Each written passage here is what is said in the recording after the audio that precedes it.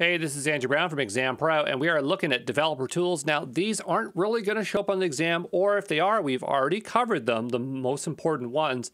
But I just wanted to go over these just so that you had a full scope, just for your own knowledge of things that are here. I couldn't even be bothered to even pull out icons for this one, but let's get through it here because I think that you might be able to take something away from this that you might use in your own development workflow. Okay, so you have artifact registry, so this is for storing containers. You have the Cloud SDK, we covered that earlier. This is a package to interface with the command line interface or programmatically write code in your code.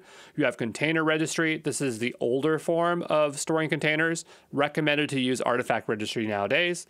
You have code or cloud code. Man, that's a hard one to say. Extend your IDE with tools to write, debug, deploy Kubernetes applications. So it's just I think you install that with Visual Studio Code, but it's just stuff around Kubernetes. Cloud builds. So we looked at this in our container section. This is for running containers for build environments. Cloud source repositories. So manage code and extend your Git workflow by connecting Cloud Build, App Engine, stuff like that. It's just a way of connecting Git repos to various services. Cloud scheduler, schedule batch jobs, big data jobs, cloud infrastructure operations using a fully managed cron job service. If you use AWS, that's CloudWatch, right? Cloud tasks, asynchronously execute, dispatch, deliver distributed tasks. When you're working with cloud functions, you're going to be working with cloud tasks. Cloud code for IntelliJ, so debug production cloud apps inside IntelliJ, okay?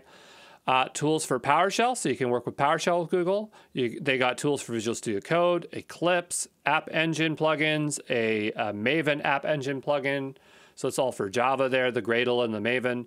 Firebase Test Lab, so test your mobile apps from a variety of devices and device configurations. That one I'm interested in checking out.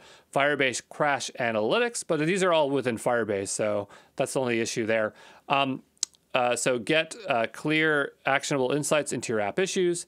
Tekton, so create CID style pipelines using Kubernetes native building blocks. Workflows, orchestrate and automate cloud, Google Cloud HTTP-based services. That's a serverless state machine. Event Arc, build event-driven solutions by asynchronously delivering events from Google services.